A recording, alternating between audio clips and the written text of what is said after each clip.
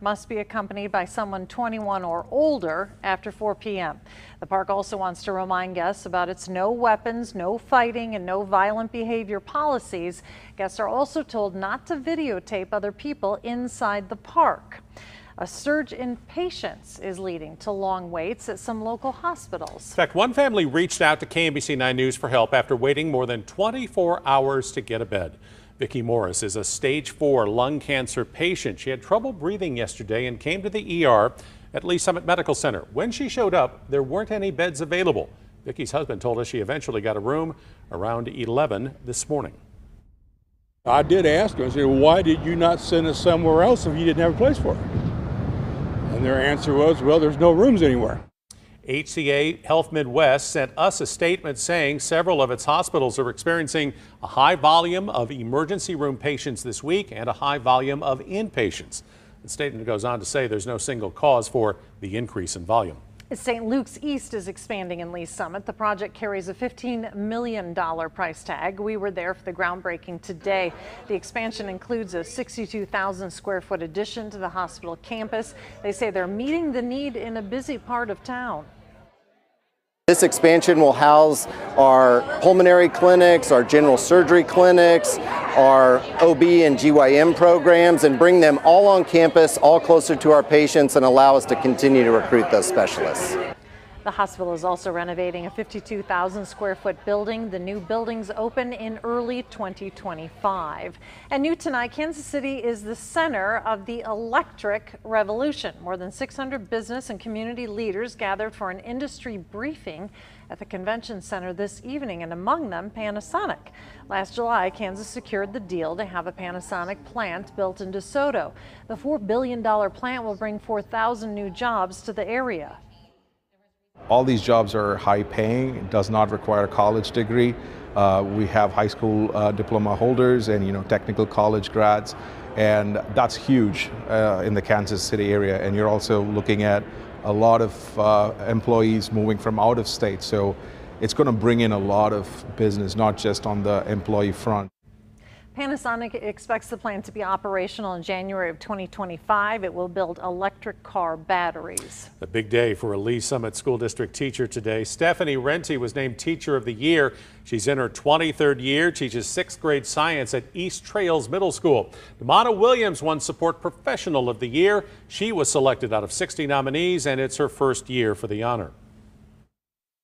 It's not just teachers that help raise kids, right? We're helping raise our kids and help them perform and reach their full potential, and support staff is a very important part of that. Other awards given out were for excellence in teaching and teachers of distinction. Some changes are coming to Royals home games. Fans can now buy alcohol through the 8th inning. Sales originally ended at the bottom of the 7th. The team says the policy has changed to accommodate the new MLB rules that speed up the games. And we have new behind-the-scenes photos from Union Station as preparations continue for the NFL draft. When all the work is done, the draft theater at Union Station will be the size of a football field. That'll be the largest stage in draft history. The first pick happens at around 7 p.m. on April 27th. And guess what? Q39 will be the face of Kansas City barbecue for the draft. They'll be serving people on the South Lawn behind the National World War I Museum and Memorial starting Thursday, April 27th. And the menu will include beef brisket and pulled pork. KMBC 9 News is your source for the NFL draft. Our special coverage starts April 24th. With nightly specials at 6:30. You'll see the draft's impact on Kansas City, area prospects waiting to hear their names, and how to deal with all the crowds. We'll have you covered late night as well with live analysis Thursday and Friday night after the draft, after KMBC 9 News at 10. As we help you prepare for the weekend, we've been talking about the rain and thunderstorms that will be coming in. I'll show you that on Future Scan, the timing, location, the intensity, and the cold weather that will follow, how long it sticks around. A fire that could burn for days, the dangerous chemicals spilling into the sky in Indiana, and the trouble this recycling plant has caused before. A deadly combination, the urgent warning from the White House about a drug causing more people to overdose in the U.S. Committed to finding a cure, meet the former NFL star raising awareness for St. Jude. Honored as the Station of the Year in Kansas and the Station of the Year in Missouri, KMBC 9 News, leading the way.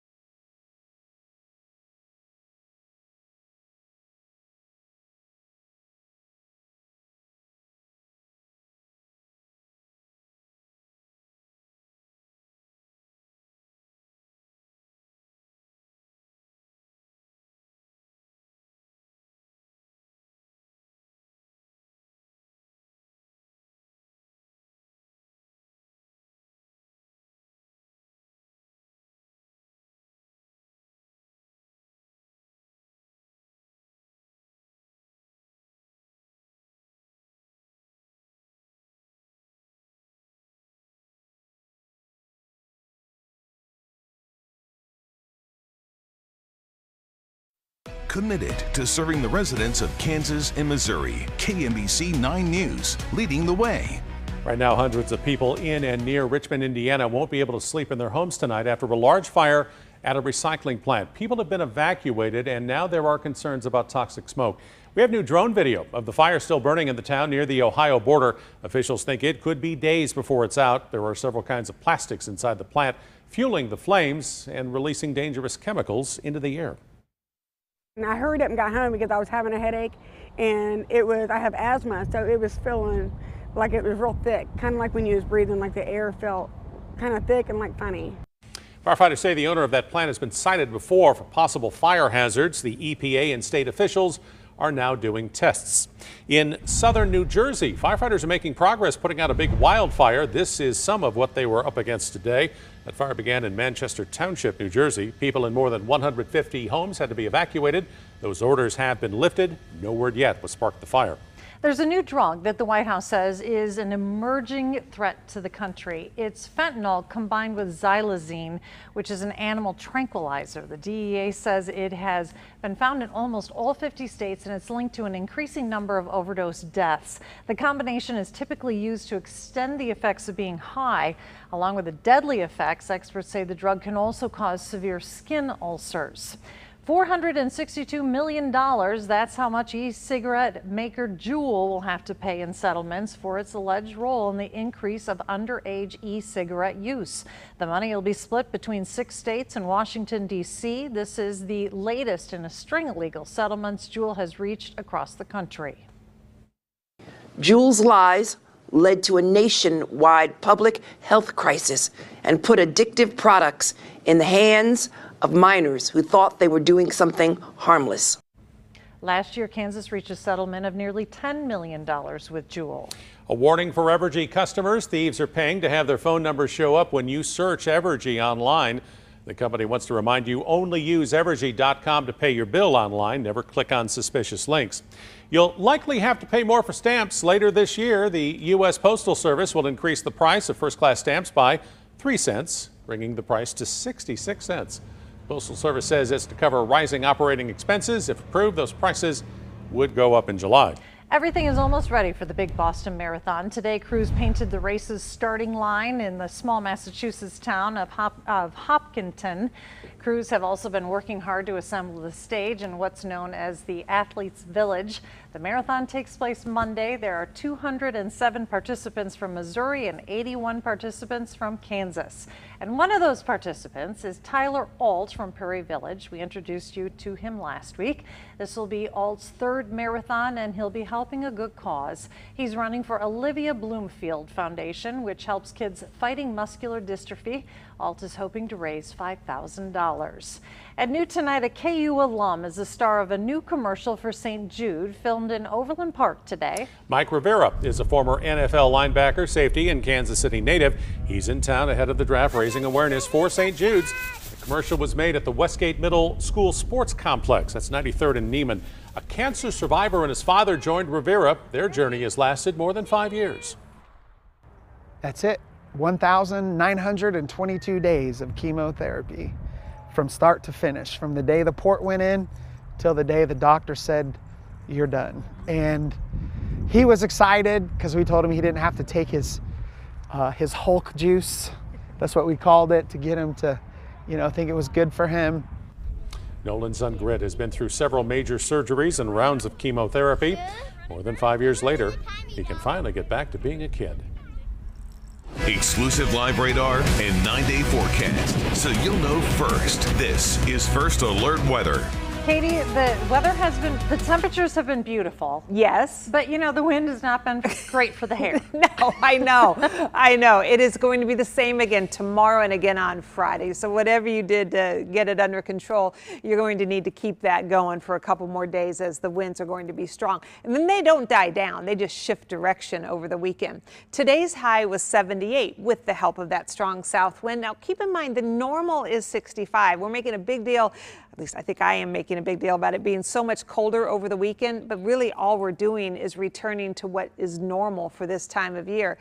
It's just that it's been so warm. 65 right now in KC, south winds at 13, relative humidity is 45%. And let's talk about the wind for a minute. Here's the future wind. This is Future Scan, just focusing on wind. And what you're seeing is the wind direction and the wind speed in the numbers. So at 8 o'clock tomorrow morning, we're still looking at a south wind around 16 miles an hour. But like today, it'll get stronger with the heating of the day. Between 1 and 5 o'clock, wind gusts up to about 30 miles an hour should be expected, with sustained winds near 20.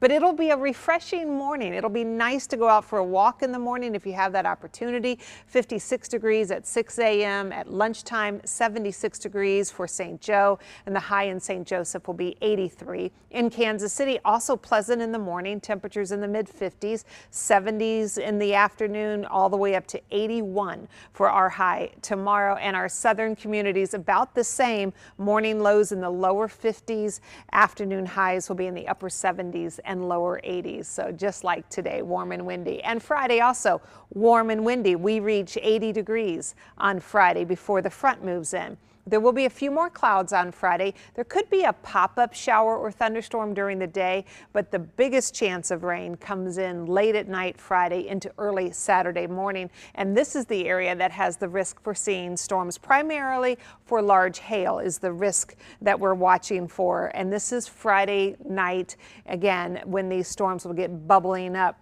When they come into Kansas City, since it will be in the middle of the night, they're going to lose some of their dynamics needed for severe weather. So we might have 1 or 2 that prompt a severe thunderstorm warning, but mostly this will just be real heavy rain, kind of noisy thunderstorms like we had the other night that may wake you up. Notice they go through pretty fast in the middle of the night, and then there'll be another round that comes through later on Saturday. So here's a recap of our storms. Friday afternoon and evening, a couple of strong thunderstorms are possible. Most of our rain comes in overnight Friday, ending early Saturday morning, with just one more round later on Saturday for some of us. So that's why this time frame is a weather impact. You'll see that on the forecast in the form of a yellow triangle, indicating that the weather is expected to interrupt your plans outside as a result. So a little bit muggier on Friday as well, as the humidity increases ahead of that front. And then we're looking at that high on Saturday of only 62.